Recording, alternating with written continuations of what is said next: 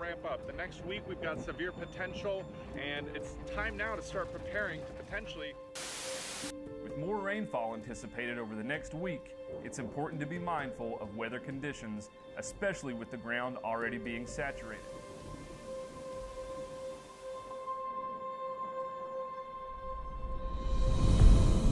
He said the rains are coming. But how do you explain rain to a soul that's been on vacation? And how do you prepare hearts who can't discern the cloud's formation? He tried. For years. Sacrifice and reputation. Building truth on top of lies that everyone wanted to swim in. He tried to save them.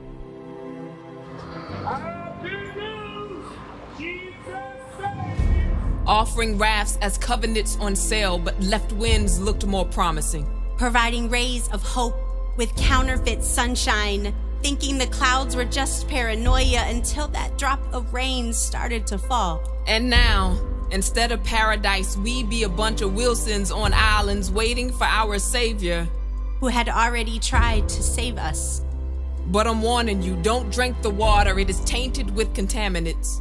Painted with irrelevance, as if droplets were strong enough to save a nation. That's been served propaganda through tubes, like inducing a coma is better than having the right to choose. We lose either way. Because they said, take it or you'll die. But yet 80% of people hospitalized right now have already been dosed with the lie, and I, who knows the truth, haven't been hospitalized once. They said, it's still your personal choice, but if you don't, we will take all your valuables, all in the name of compliance. They're preparing us for something. They said, my body, my choice. When it comes to stopping heartbeats before first breaths, but now my body is no longer my choice, all in the name of mandates. Our fates don't belong to us anymore. Well, I say somebody needs to call their bluff. Somebody needs to stand up and slap the money out of their mouths like a rebel with a cause, like a rebel with a sword and a god that'll shake up a nation, hell-bent on building towers that resemble temple but lacks the power. Did somebody pull the fire alarm, y'all? I smell smoke. And I hear rumors of wars started on boardroom floors, lies in exchange for lives, willing to abandon what should be common for an illusion of back to normal. The normal seems to look like division with no equal group. Seems that race wasn't enough of a factor to multiply the amount of hate needed to divide, so why not throw in some other variables resembling vaccinated versus unvaccinated, Democrat versus Republican? Did you take the red or blue pill? But this ain't no matrix, and you can't escape making a decision by ignoring the wisdom crying out from this corrupt system. Babylon is falling. Will you fall with it? Will you drown with it? He said the rains are coming. But we say the rains are here.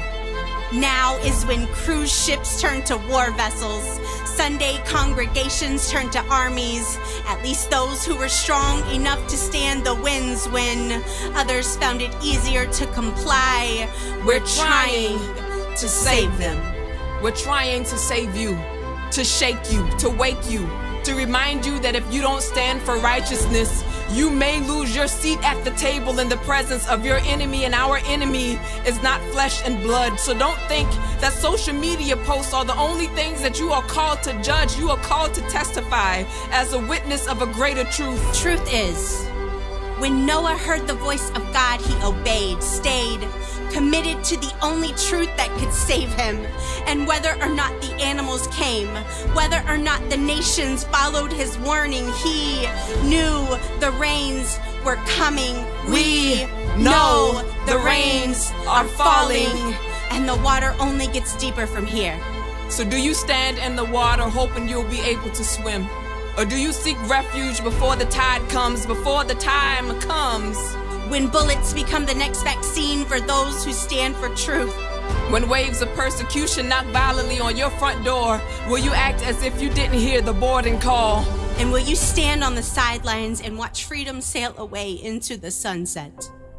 We're just trying to save you.